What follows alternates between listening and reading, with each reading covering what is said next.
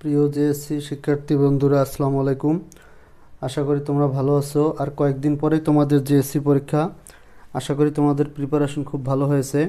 তো আজকে আমি তোমাদেরকে কিভাবে তোমরা বোর্ডের জেএসসি পরীক্ষার খাতাটি সুন্দরভাবে পূরণ করবে সেটি দেখাবো। তোমরা মনোযোগের সহিত দেখবে। প্রথমে দেখো, জেএসসি পরীক্ষা 2019। এরপরে পরীক্ষা, তুমি কি পরীক্ষা দিচ্ছ? জেএসসি, এটি পূরণ করতে হবে, জেএসসি।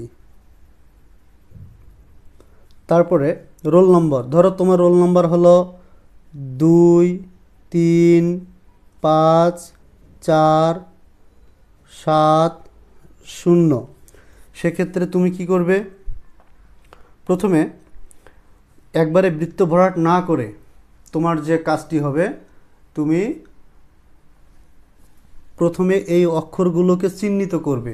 প্রথমে এই অক্ষরগুলোকে তুমি চিহ্নিত করে নেবে। যেমন দেখো, 2 আছে, তুমি যে 2 দাগ দিবে। তারপরে 3, 3, 5, 5, 4, 4, 7, 7, 0, 0। তাহলে তোমার ভুল হওয়ার সম্ভাবনা কম। তোমার রেজিস্ট্রেশন নম্বর মনে করো 19875301442। আচ্ছা, এখন আবার তুমি অক্ষরগুলো চিহ্নিত করে নিবে। 1, 9, 8, 8, 7, 5, 3, 0, 1, 4, 2। বিষয় কোড মনে করো বাংলা পরীক্ষা দিচ্ছ তুমি, তাহলে 101, 101, 101। অতিরিক্ত উত্তরপত্রের সংখ্যা, এটি সবার শেষে বলতেছি আমি। এরপরে দেখো, তুমি যে এই অক্ষরগুলো লেখার পরে এটি চিহ্নিত করে নিবে, তাহলে যখন বৃত্ত ভরাট করবে তোমার আবার রিভিশনের মতো এখানে আর ভুল হওয়ার সম্ভাবনা থাকবে না। তাহলে দেখো, এই যে 2, তখন আবার তুমি মিলাই নিবে 2, ওকে, 2তে দাগ দেওয়া আছে, 2 বৃত্ত ভরাট করে নিবে। তারপরে 3, 3, 5, 5, 4, 4, 7, 7, 0, 0, 1, 1, 9, 9, 8, 8, 7, 7, 5, 5, 3, 3, 0, 0, 1, 1, 4, 4, 2, 2, 1, 1, 0, 0, 1, 1। তো শিক্ষার্থী বন্ধুরা, তোমরা যদি এভাবে আগে তোমার রোল নম্বর, রেজিস্ট্রেশন নম্বর, বিষয় কোড, এই ডিজিটগুলো লিখে নাও। নেওয়ার পরে আগে কী করবে? অক্ষরগুলো চিহ্নিত করবে। কারণ পরীক্ষা হলে তোমার অনেক সময় মানসিক চাপ থাকবে, যার কারণে তুমি ভুল করবে। একবারে যদি তুমি 7 দেখে 7 বৃত্ত ভরাট করতে যাও, ভুল হবে। আগে তুমি এভাবে চিহ্নিত করবে। চিহ্নিত করার পরে আবার পরে আরেকবার দেখে নিয়ে বৃত্ত ভরাট করে দিবে। এরপরে তোমার কাজ কি? তোমার কাজ হলো, এখানে আর তেমন তোমার কোনো কাজ নেই। এক্ষেত্রে তোমার এই পাশে দেখো একটু তারিখ। তুমি পরীক্ষা দিচ্ছ মনে করো 2 নভেম্বর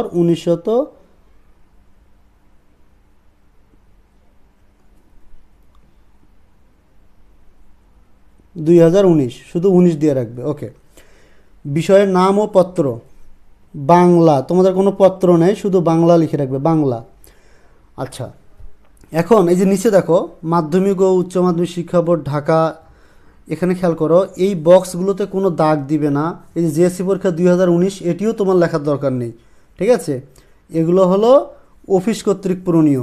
দেখো এখানে বিষয় কোড, এটা যিনি খাতা মূল্যায়ন করবে তোমার, উনি বিষয় কোড লিখবে। পরীক্ষক কোড, ওনার একটা কোড থাকবে 4 অক্ষরের, উনি এই কোডটা দিবে।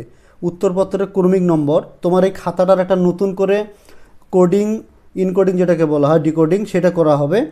আর অতিরিক্ত উত্তরপত্রের সংখ্যা, তুমি যদি 5টি নিয়ে থাকো, উনি এখানে 5 বৃত্ত ভরাট করে দিবে। অর্থাৎ এগুলো হলো এক্সামিনারের কাজ। দেখো, পরীক্ষকের স্বাক্ষর, নিরীক্ষক, তোমার খাতাটি পুনরায় যিনি দেখবেন, আবার প্রধান পরীক্ষক, 3 জনের স্বাক্ষর। এই বক্সে তোমার কোনো কাজ নাই, শুধু তোমার এই টপ শিটের উপরের অংশে কাজ আছে।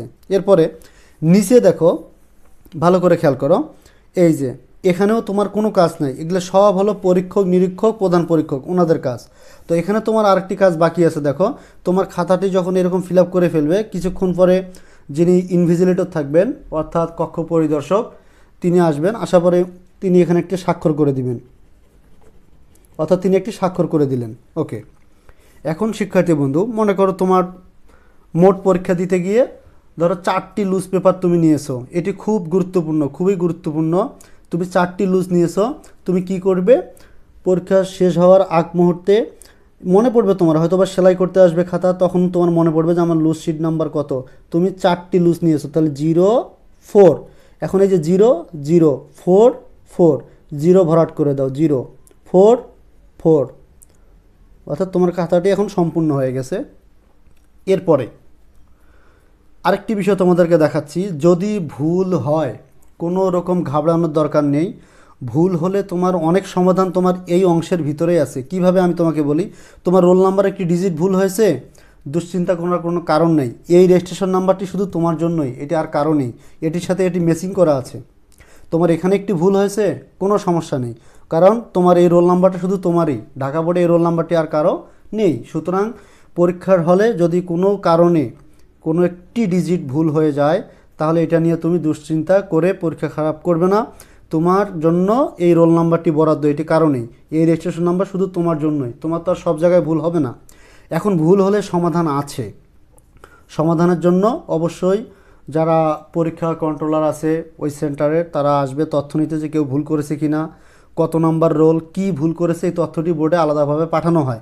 সুতরাং আমি তোমাকে বারবার বলবো, পরীক্ষার যদি তোমার এখানে কোনো জায়গায় ভুল করে থাকো, দুশ্চিন্তা করার কোনো কারণ নেই।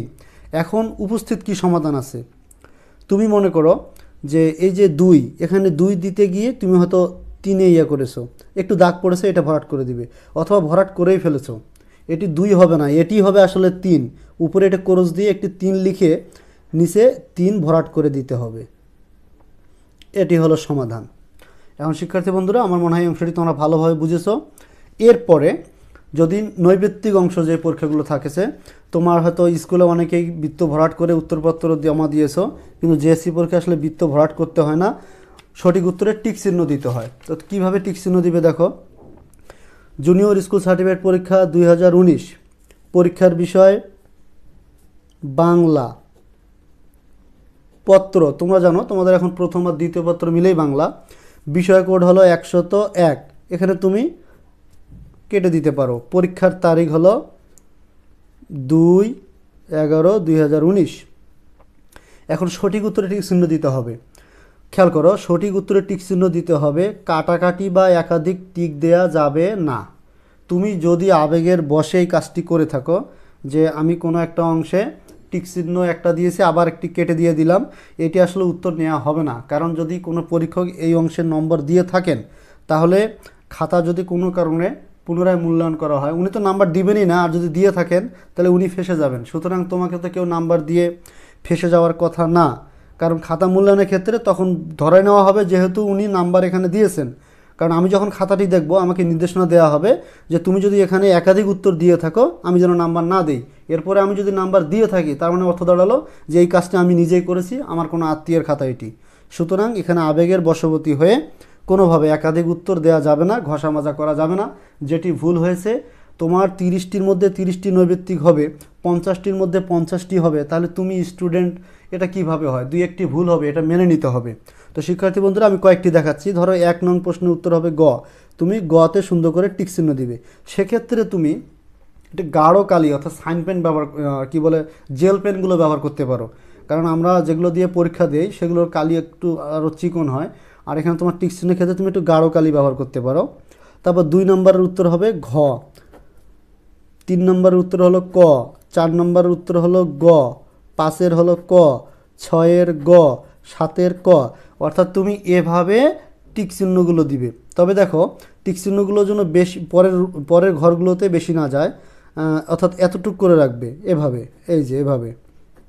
আর তোমার ওই কাগজটি আরও পরিষ্কার হবে, রঙিন হবে, ঠিক আছে। আর যেহেতু এটা বোর্ডের খাতা, সুতরাং রঙিন কপি দিয়ে আমি তোমাদেরকে ভিডিওটি দেখালাম না, কারণ এটি আসলে কি বলা যায়, এগুলো রেস্ট্রিকশন। এগুলো আসলে রঙিন ইয়া দিয়ে যদি কেউ ভিডিও করে তোমাদের দেখায়, তাহলে সেক্ষেত্রে উনি আইনের আওতায় আসার একটা সম্ভাবনা থাকে। কারণ বোর্ডের খাতা যেহেতু এগুলো সেনসিটিভ বিষয়, আমি তোমাদের ফটোকপি করে দেখাইলাম যাতে তোমাদের বুঝতে সুবিধা হয়। আর হলো সেখানে তোমরা আরও পরিষ্কার দেখবে, যেহেতু রঙিন কাগজ সেটি থাকবে, বোর্ডের কাগজ।